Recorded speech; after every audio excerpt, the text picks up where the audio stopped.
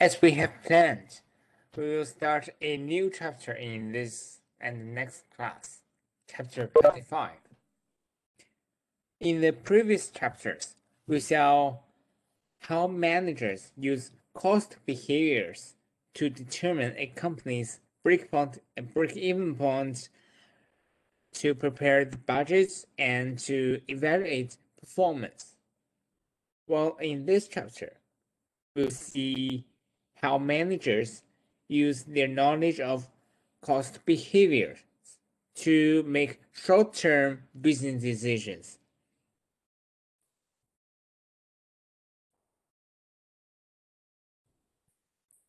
Short-term decisions including whether to make an order within special pricing or drop an unprofitable product.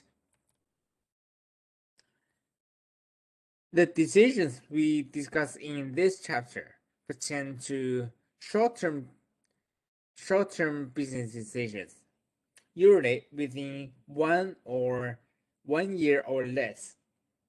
And in the next chapter, we will discuss long-term business decisions. Well, before we look at some type of short-term decisions in detail, let's consider a manager's decision-making process and the information that managers need to evaluate their opinions. So first of all, we need to know what is irrelevant decisions. What is relevant information for short-term decisions?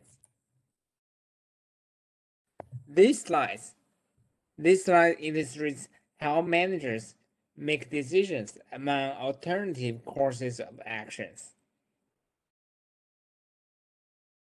And as the managerial content, we would help with the third step to gather and analyze relevant information to compare alternatives.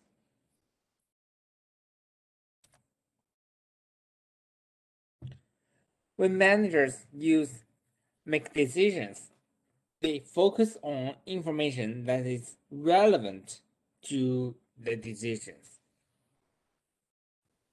Relevant information is accepted future data that differ from alternatives. And relevant costs are those costs that are relevant to a particular decision. To illustrate, let's use a fictitious company, again, the Smartest Learning, as an example. For example, when let's assume the company is considering purchasing a new delivery truck, and the company has two choices.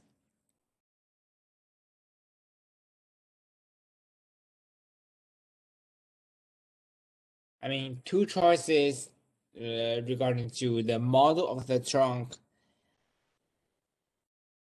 the sales tax, and the insurance premium costs.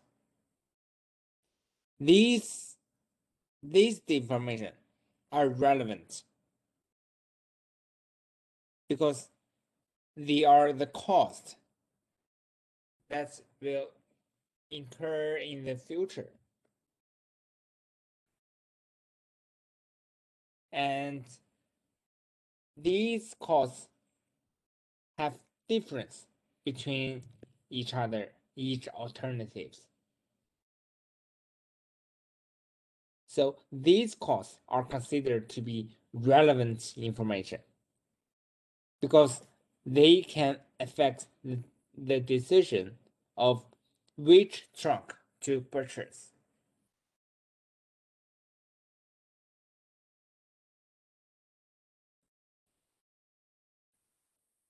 So in contrast, the irrelevant costs are those costs that do not affect the decision because they are not in the future or do not differ among alternatives.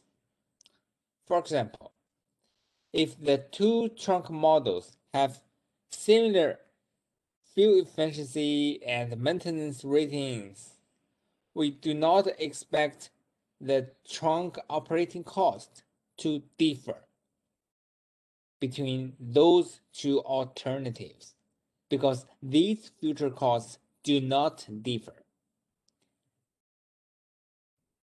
So they do not affect the management's decisions.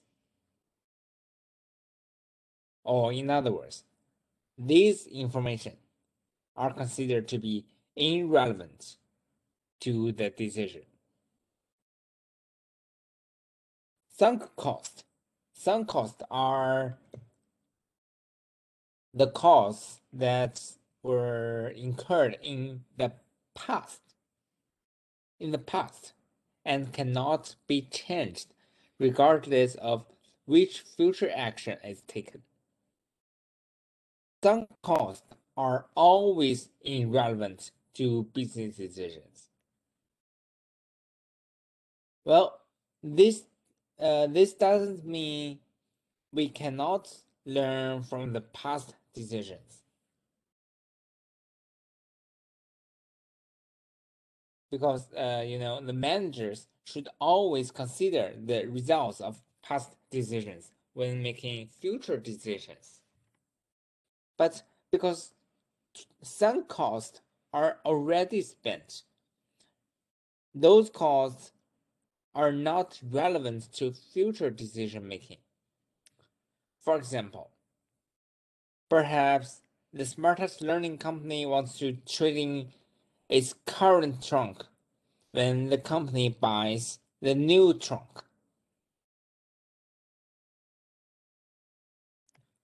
So, in this case, the amount that the company paid for the current trunk is a sunk cost. No decision making can alter the sunk cost spent in the past. And all companies can do now is to keep the current trunk, trade it in, or sell it for the best price that company can get.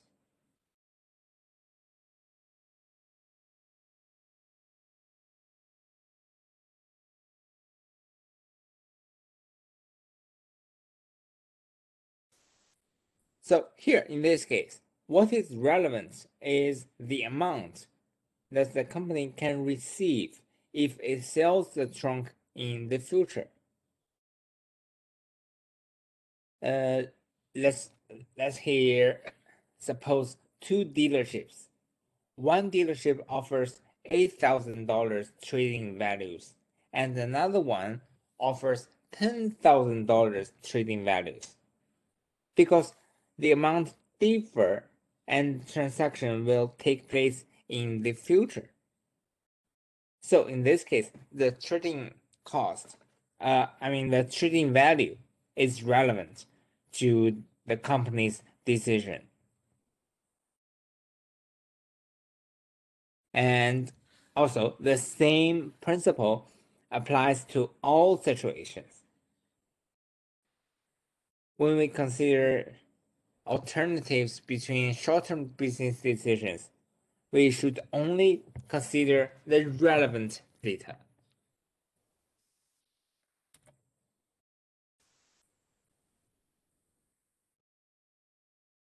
Well, relevant information doesn't have to be financial, only financial information. Sometimes it could be non-financial information.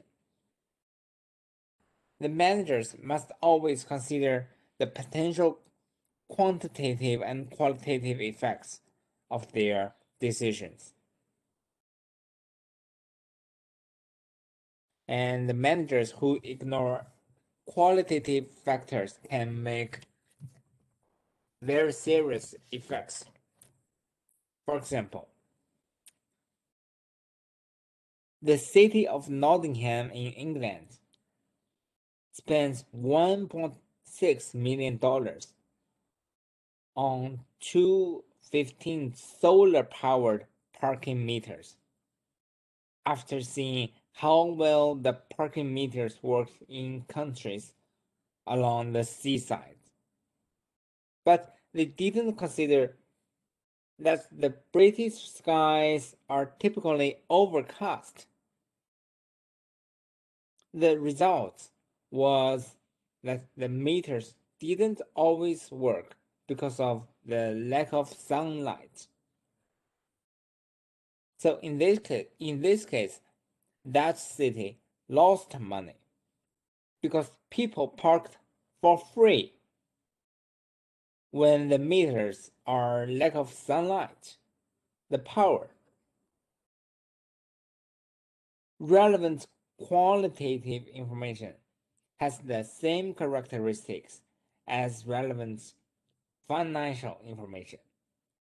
The qualitative effects occurs in the future and differs between alternatives. So in this example, the amount of future sunshine required by the meters differed from different alternatives.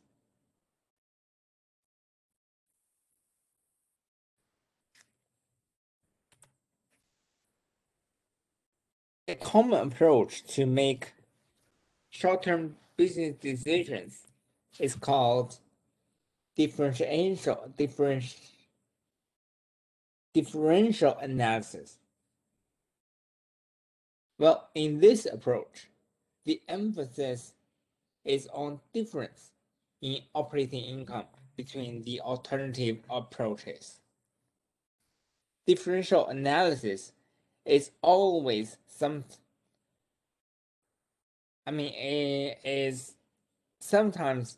it is called incremental analysis. Same thing.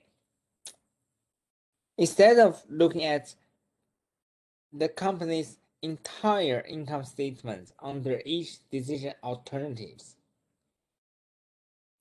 we just look at how operating income would differ under each alternative.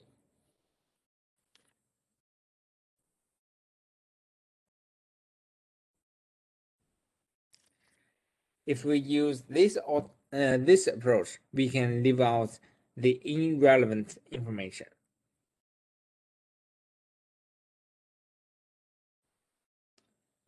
So in this chapter, we will introduce three types of short-term decisions that the management wants to make: to accept or deny regular and special pricing, to drop whether or not to drop unprofitable products, and whether or not to outsource or process on site. Well, in this class, we will see the first decision, and in the next class, we will see the rest.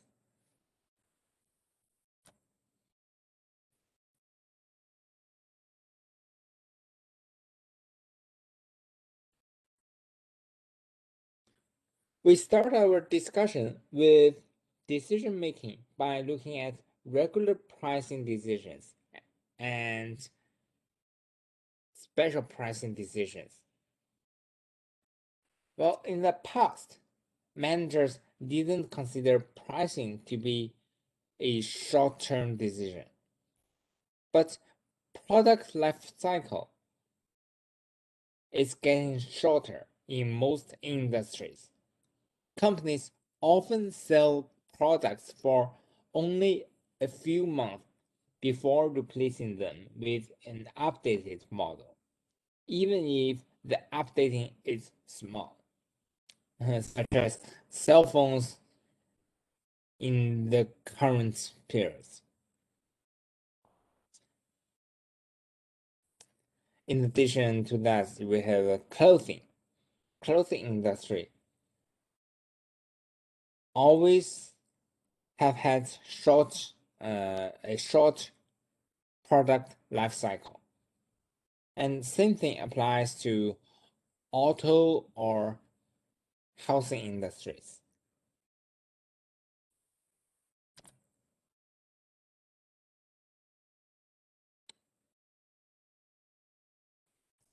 There are three basic questions that the managers must answer when they set regular prices for the product or services. One, what is the company's target profit? Two, how much will customers pay? Three, it, it, sorry. Three, is the company a price taker or price setter for this product or service?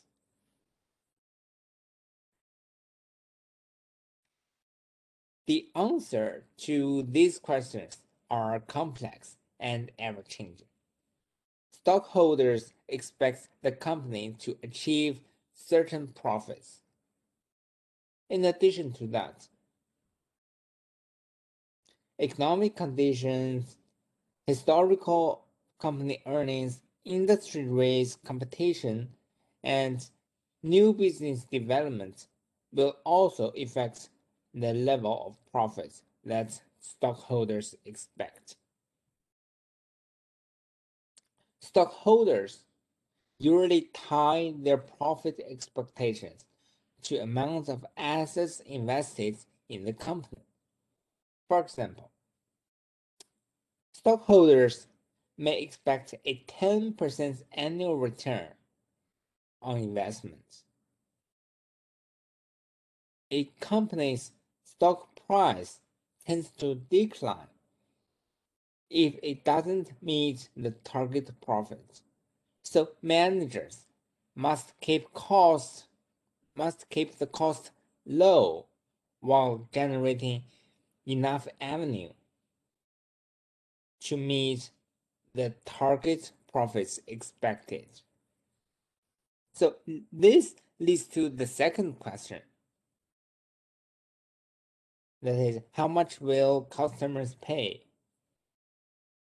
The managers cannot set price above what customers are willing to pay. Or otherwise, the sales volume will decline. The amount customers will pay depends on supply and demand,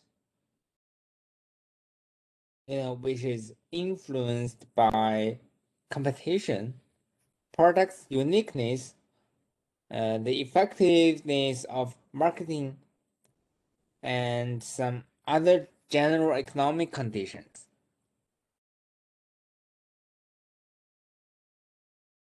Well, to address the third question, whether a company is price taker or a price setter.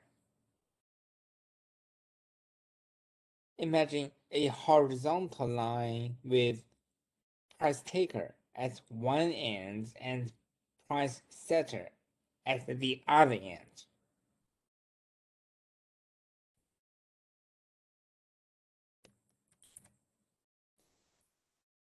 A company falls somewhere along the line for each of its products and services.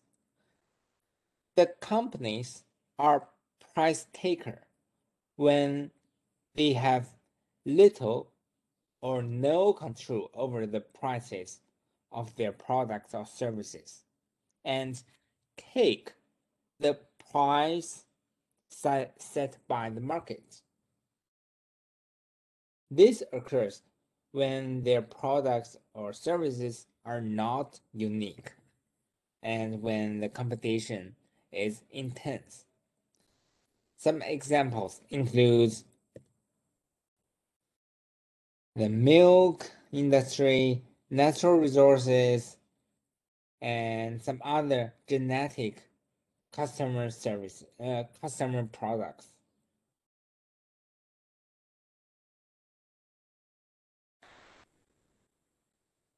And when the company are price setters, they have more control over the pricing. And in other words, they can set the price to some extent. Companies are price setter when their products are unique, which results in less competition. The unique products, such as original art, jewelries, some specially manufactured machineries, patents, perfume scents, or some latest technology computers. These are examples of some products that the price setter companies are selling.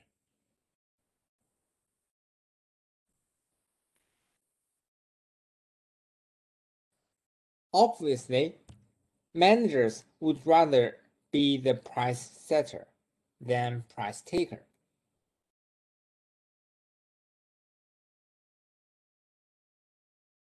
Companies try to differentiate their products in order to gain more controls over pricing. And they want to make their products unique in terms of features, service, or quality, or at least make the buyer think that their product is unique or somehow better. Companies achieve this differentiation partly through their advertising efforts.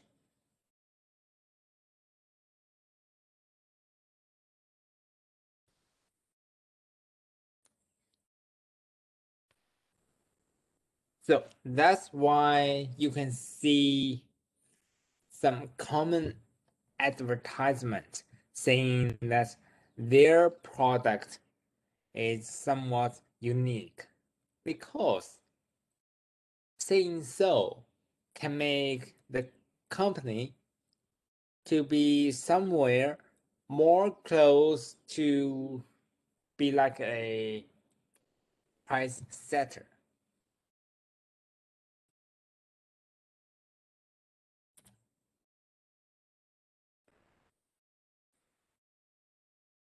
Target pricing. When a company is price taker, it emphasizes a target pricing approach to managing the cost and profits. Target pricing starts with the market price of the product and then subtracts the company's desired profit to determine the maximum allowed target full product cost, which is the full cost to develop, produce, and deliver the product or services. Target pricing is also called target costing because the desired target cost is derived from the target price. So here is the formula. We use revenue at market price subtracts the desired profit we get target full product cost. In this relationship, the sales price is taken from the market. It is the amount set by the market, which is the maximum amount that the customers are willing to pay. The company has no control over these amounts, and the company must focus on controlling cost to obtain the desired profits.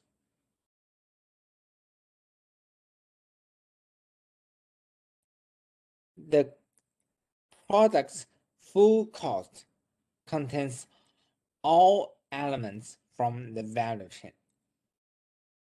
By saying all elements, I mean both product cost and period cost, where product cost includes direct material, direct labor, and manufacturing overhead, while period cost includes selling and administrative costs.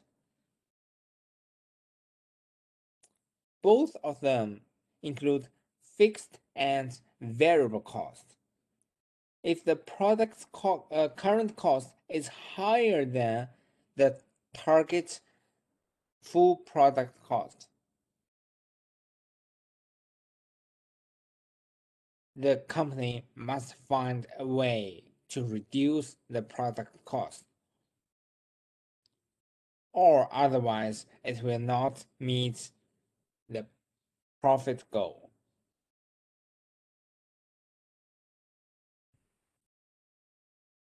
Okay, here let's go back to smartest learning. We will use this example from smartest learning company to illustrate these points.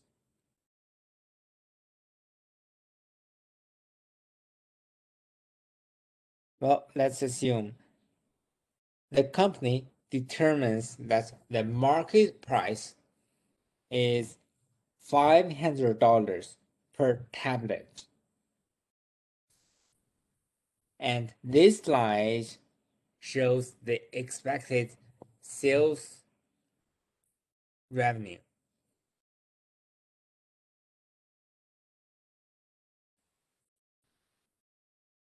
So from the expected sales revenue, we know, I mean, 1,200,000 divided by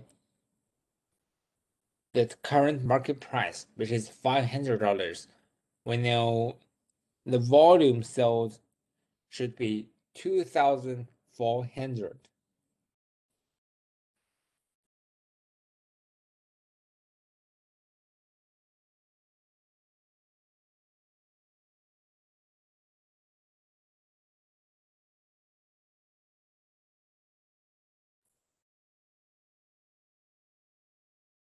Unit price times volume sold,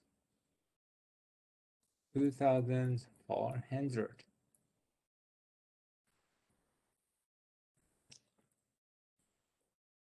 Because there is intense competitions, the company will emphasize a target pricing approach.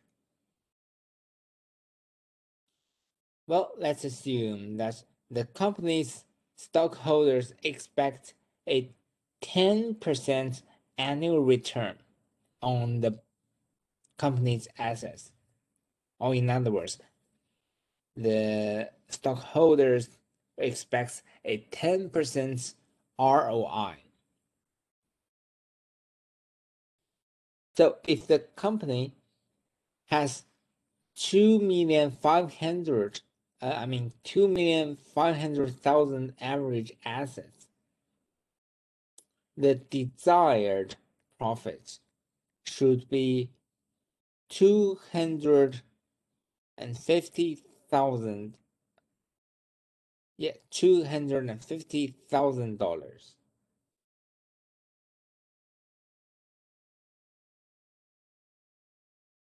The target full product cost at the current sales volume of 2,400 tablets is calculated as this slide.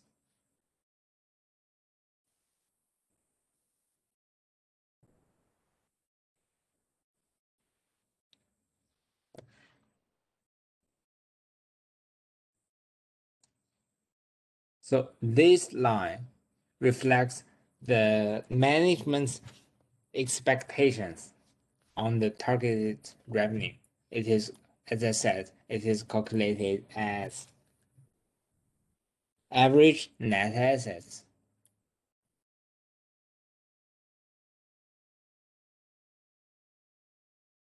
Average net assets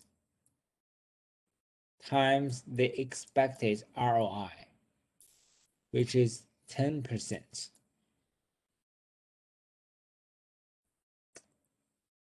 That, this is how we get the desired profit. So by this simple calculation, we know that the target full product cost should be $950,000.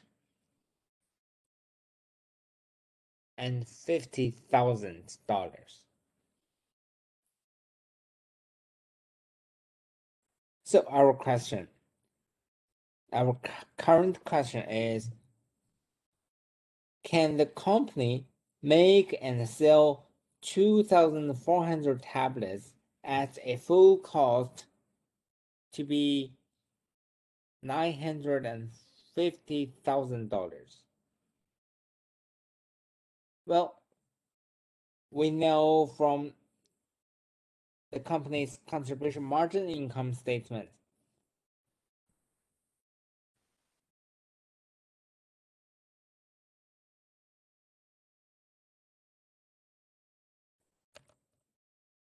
Yes, we know from this slide, which is the contribution margin income statement, we know that the company's variable costs are like the $307.5, which is divided, which is calculated as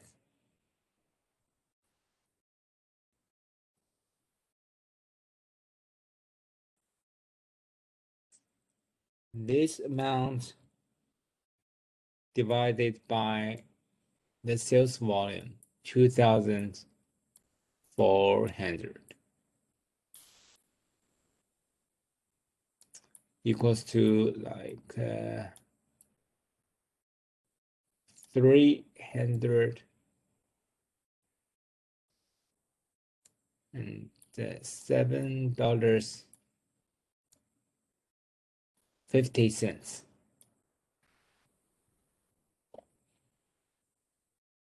This variable cost per unit includes both manufacturing cost and selling and administrative cost. We also know that the company incurs $226,000 as fixed cost. Again, the fixed cost that stem from manufacturing and some of the selling and administrative activities.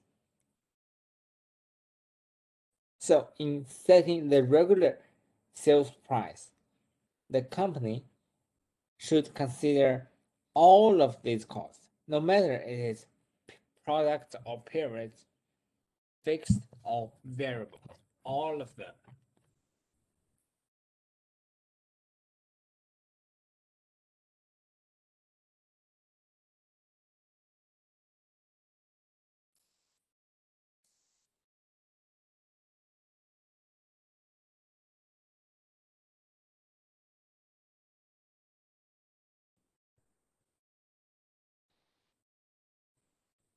All right. By the calculation, by this analysis, we know that the current cost in this company is more than the targeted full product cost in order to achieve the 10% ROI.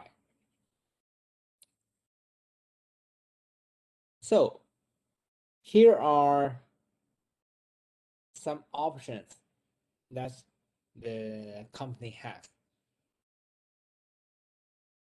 The first option is definitely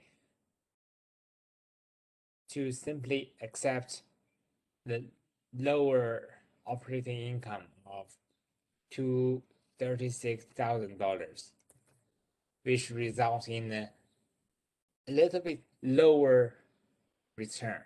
That is 9.44% instead of 10%, which is the target return required by the stockholders. The second option is to think of some ways to reduce the fixed cost by $14,000, which is the difference between the target full product cost and the actual current product cost. And the third option is to reduce variable cost by this difference, $14,000 or more.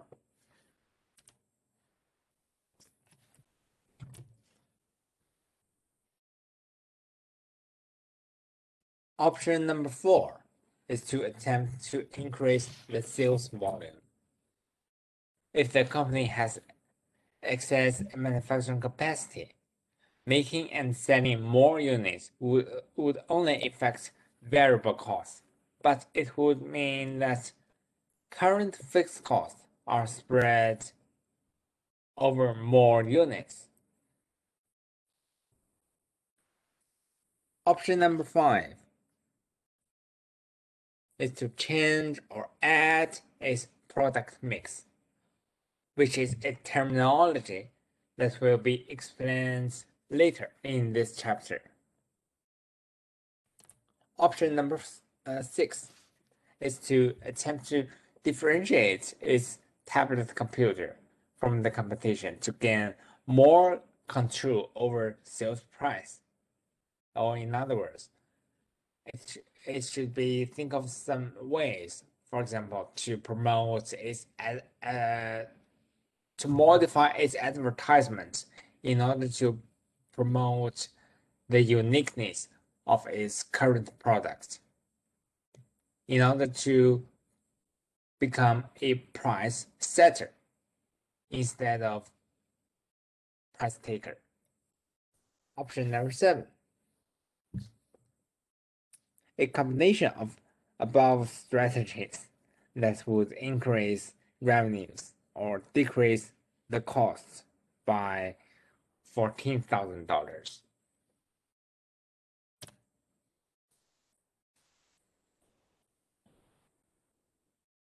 Well, we have discussed the case when the company is the price taker. Now, let's see the case when the company is a price setter. When the company is a price setter, it emphasizes a cost plus approach to pricing. This approach is essentially the opposite of the target pricing approach. Cost plus pricing starts with the company's full product cost and adds its desired profit to determine a cost plus price. As you can see, it is the basic profit calculation rearranged to solve for the revenue figure, which is the price. As I said, when the product or the service is unique, the company has more control over pricing. But in this case, the company should still need to make sure that the cost plus price is not higher than what customers are willing to pay.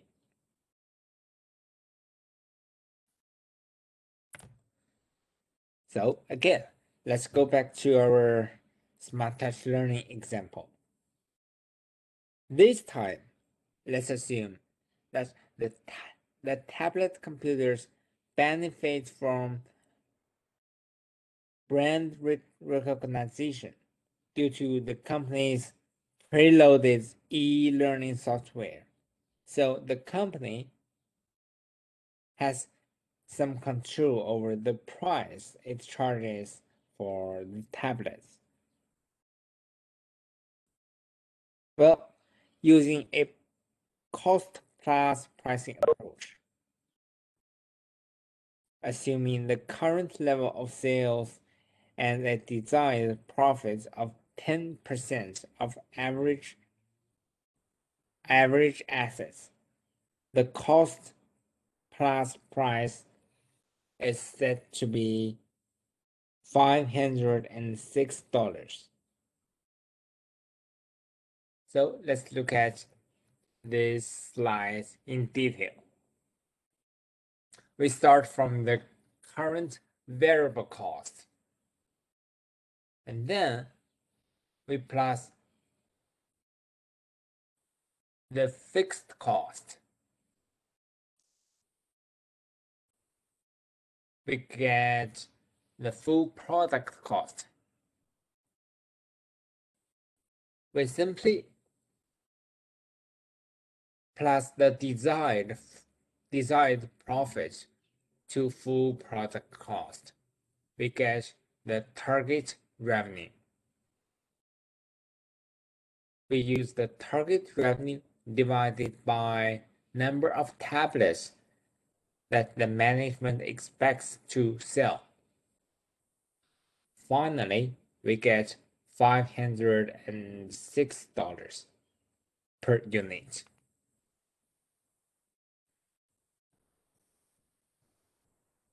If the current market price for generic tablet computer is $500, our question is, can a smart learning company sell its brand name tablet computers for $506 or more? I would say probably. The answer depends on how well the company has been able to differentiate its products or brand name. The company may use focus groups or marketing surveys to find out how customers would respond to its cost plus price. The company may find out that its cost plus price is too high, or it may find it could set price even higher without losing sales.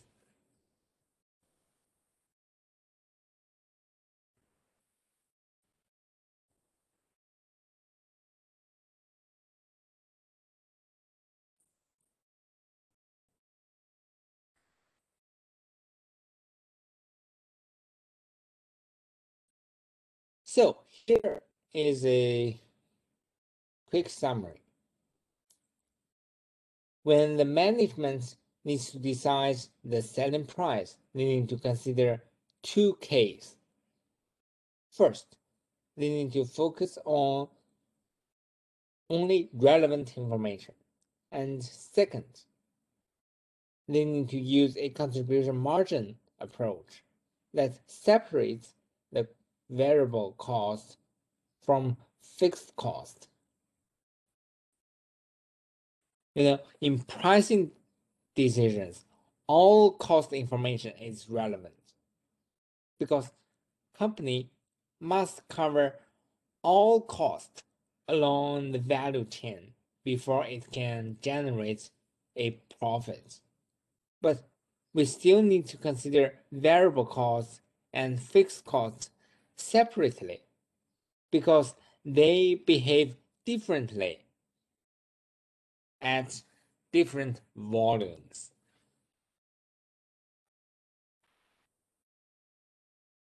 So here's a quick summary. If the company is a price taker, it emphasizes on target pricing approach. If the company is a price setter, it should emphasize on the cost plus pricing approach.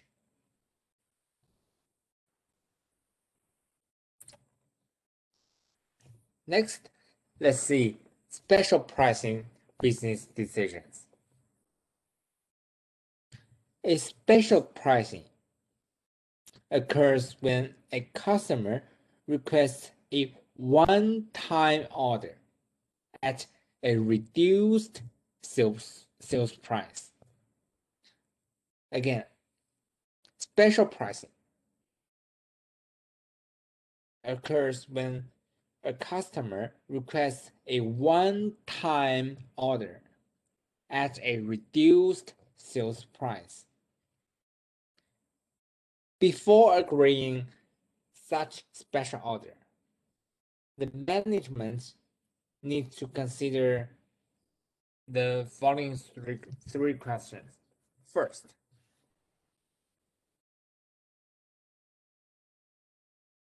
the managers must consider available manufacturing capacities.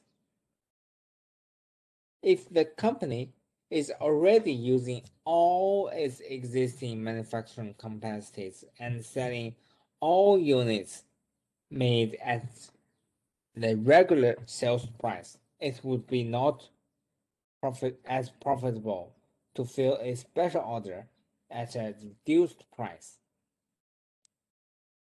So, available extra capacity is necessary for accepting such a special order. And this is also true for service companies as well as the manufacturing companies. Second, the second question to consider is, will the reduced price be high enough to cover the differential cost of finding the order? Differential costs are the costs that are different if the alternative is chosen. The special price must be greater than the variable cost of finding the order, or the company will incur a loss on the deal. In other words, special order must provide a positive contribution margin. Additionally, the company must consider differential fixed cost. If the company has extra capacity, fixed costs probably will not be affected by producing more units. But in some cases, management may have to incur some other fixed costs to fill the special order, such as additional insurance premiums or purchase of some special equipment. If so, they need to consider whether the special order sales price is high enough to generate a positive contribution margin and cover the additional fixed cost. Finally, the third question that the management needs to consider is, will the special order affect regular sales in the long run?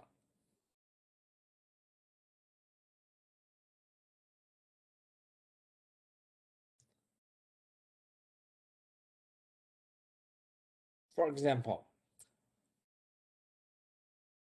they need to consider whether the other customers know this special reduced price, and and other customers will also request this reduced price.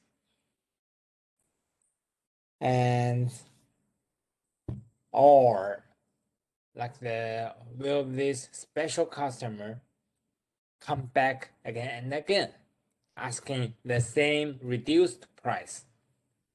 If so, in these cases, the regular sales price will be affected.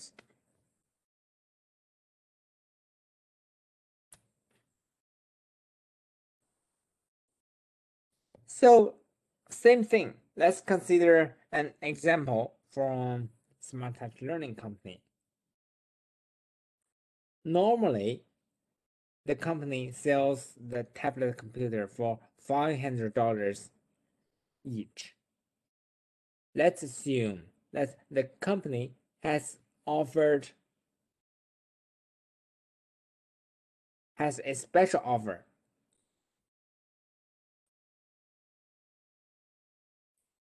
The customer is willing to pay $68,750 for 250 tablets, or in other words,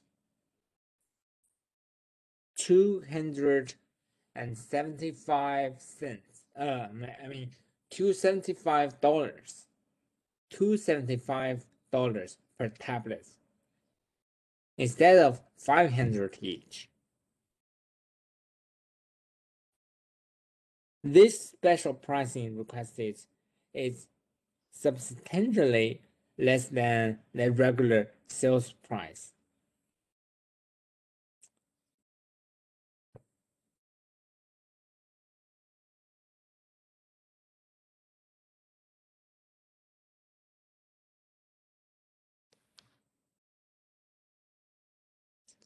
So here is our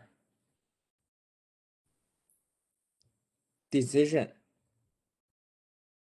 By simply looking at the traditional format income statement showing on the left, by looking at the traditional format, we will definitely reject this special order because the traditional format income statement shows the product cost,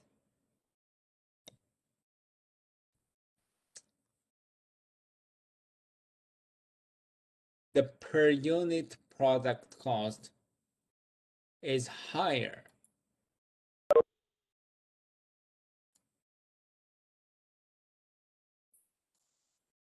than the offered special price. So we use this number divided by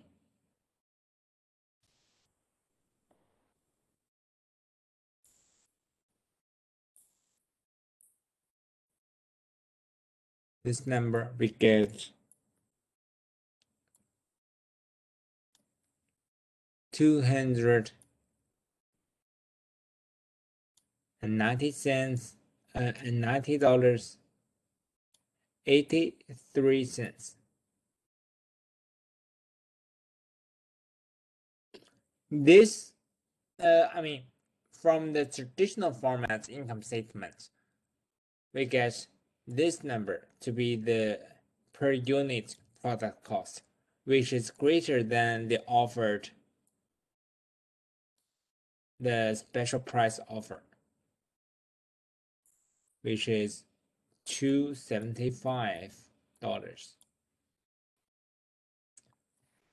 So I said simply by looking at the traditional format income statement, the management will definitely reject this special offer. But if we look at the contribution margin format income statement, we will accept this offer. Why? Because the variable cost should be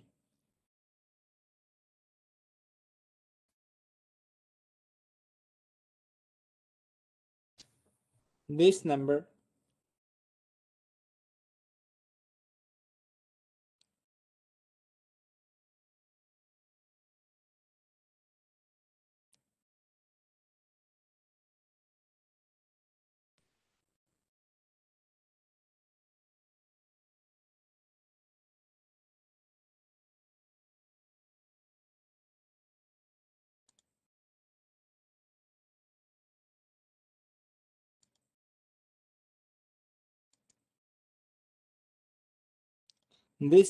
divided by 2,400, we get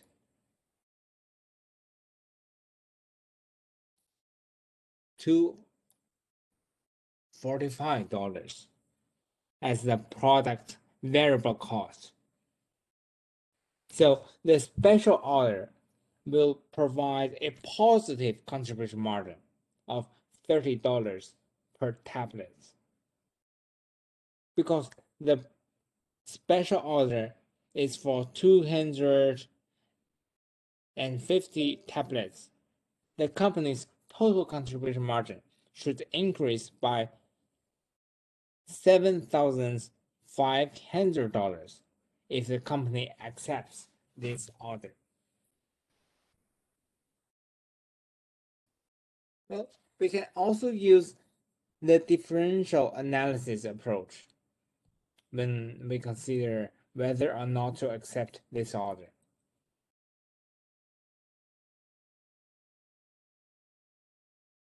The company compares additional revenues from the special order with the additional expenses to see if the special order will contribute to profits. These are the amounts that will be different if the order is accepted.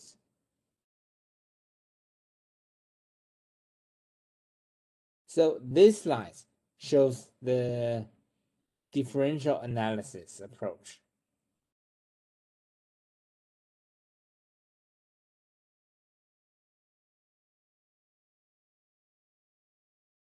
That the special order will increase revenue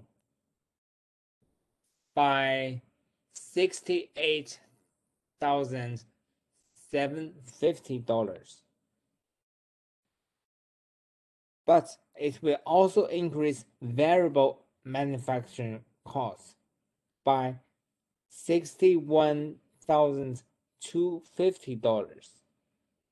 As a result, the company's contribution margin will increase by a positive $7,500,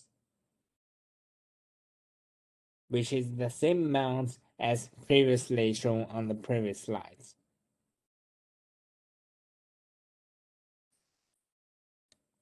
The other costs shown on the previous slides are not relevant to the decision.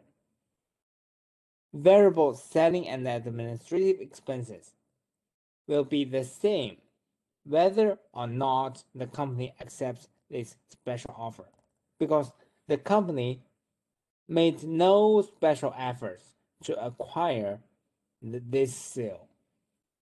Also, fixed manufacturing costs will not change because the company has enough idle capacity to produce these 250 extra tablets without needing additional facilities. Fixed selling and administrative expenses will not be affected by this special order either, because there are no additional fixed costs. The total increase in contribution margin flows directly to operating income. As a result, the special sales order will increase the operating income by $7,500. So here is a quick summary of such decision, whether or not to accept special pricing order. If the the expected increase in revenue exceeds the expected increase in variable and fixed costs, the company should accept the special pricing order. And on the other hand, if the expected increase in revenue is less than the expected increase in variable and fixed cost, the company should reject the special pricing order.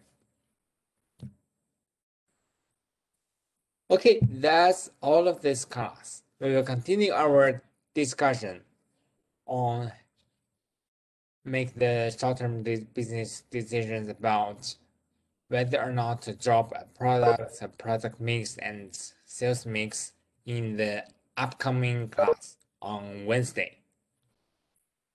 And same thing, before I leave, please let me know if you have any other questions.